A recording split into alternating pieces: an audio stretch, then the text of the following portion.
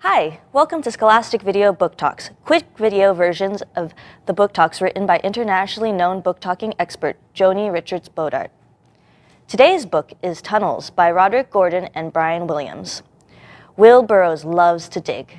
He and his father are amateur archaeologists digging tunnels under Highfield, a part of London that was first settled during Roman times. So when his father suddenly disappears, Will knows he's got to find him, but he has no idea how many surprises wait for him underground. What Will doesn't know when he begins his investigation is that his father has been planning this disappearance for months. It's why he's so interested in the town histories that talk about a vast network of tunnels running underneath it. It's why he's fascinated by a block of townhomes with an extra flue for every chimney, flues that extend deep below the homes that were built hundreds of years before. And it's why he's so curious about strange-looking, musty-smelling men in long black coats, hats, and sunglasses whom he's begun to see around the town. What is under the town of Highfield?